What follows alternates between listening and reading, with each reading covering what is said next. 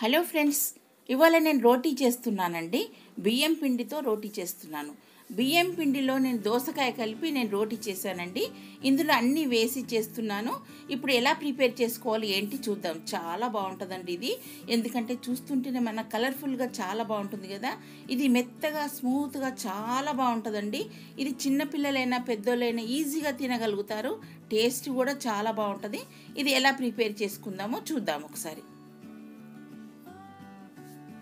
ఇదిగోండి, నేను బియ్యం పిండి తీసుకున్నాను. ఒక హాఫ్ కేజీ అంత బియ్యం పిండి తీసుకున్నాను. ఇందులో ఈ బియ్యం పిండిలో నేను ఒక హాఫ్ కేజీ దోసకాయ తీసుకున్నాను. ఈ దోసకాయ చెక్కు తీసుకొని సన్నగా తురుముతాను. ఇక ఇందులో నేను పచ్చిమిర్చి ఒక 7-8 పచ్చిమిర్చి ఇందులో సాల్ట్ వేసి గ్రైండింగ్ చేసి పెట్టుకున్నాను. కొత్తిమీర, పుదీనా, కొద్దిగా పుదీనా, కరివేపాకు. ఈ పుదీనా కరివేపాకు రెండు సన్నగా తరుక్కొని అందులో వేసుకోవాలి. నేను ఒక నువ్వులు ఒక 2 స్పూన్లు తీసుకున్నాను. జీలకర్ర ఒక హాఫ్ టీ స్పూన్ తీసుకున్నాను ఇందులో వేయడానికి, పిండిలో కలపడానికి. ఇక నేను ఈ దోసకాయ చెక్కు తీసుకొని సన్నగా తురుముకున్నాను. చూడండి, ఈ దోసకాయను కొందరు విత్తనాలతో సహా వేస్తారు. నేను అలా వేయలేదు, విత్తనాలు తీసేసాను. ఇదంతా దోసకాయ అంతా కూడా సన్నగా ఇలా తురుముకొని ఈ పిండిలోనే కలుపుకోవాలి. ఇక ఇప్పుడు ఇందాక చూపించాను కదా, ఇది పుదీనా, ఈ కరివేపాకు,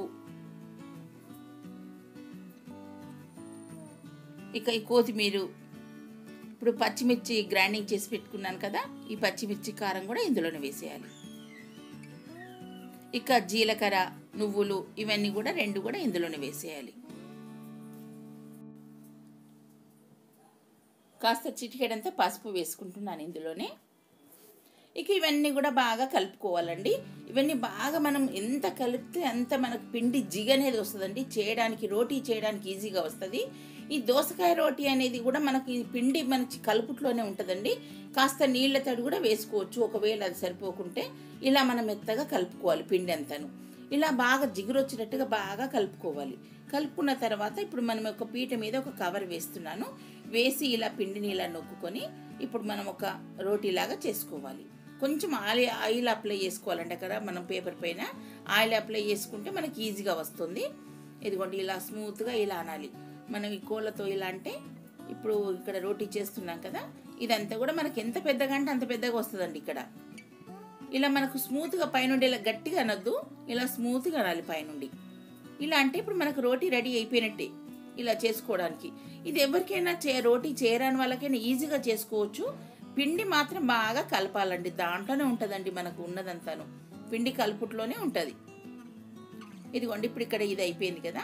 ఇక నేను స్టవ్ పైన పేనం పెట్టుకుంటున్నాను. ఈ పేనం వేడెక్కాక ఇది రోటీ వేద్దాం. ఇదిగోండి, పేనం వేడెక్కింది కదా మనకు.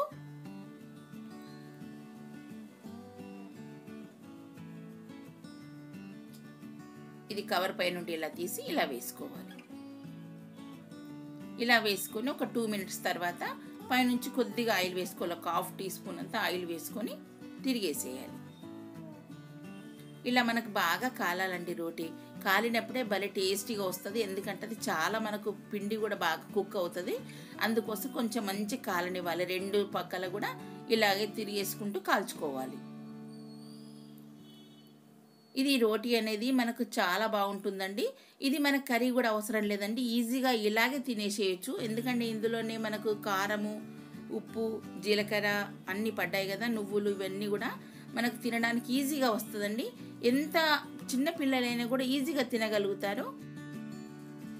మనకి రోటీ రెడీ అయిపోయినట్టండి. ఇక ప్లేట్లోకి తీసుకొని సర్వ్ చేసుకోవాల్సిందే. ఇది మనకు ఇదిగో చూడండి, చాలా బాగుంది కదా. ఓకే ఫ్రెండ్స్, మా వీడియో నచ్చినట్టయితే మీరు లైక్ చేయండి, షేర్ చేయండి. Thank you.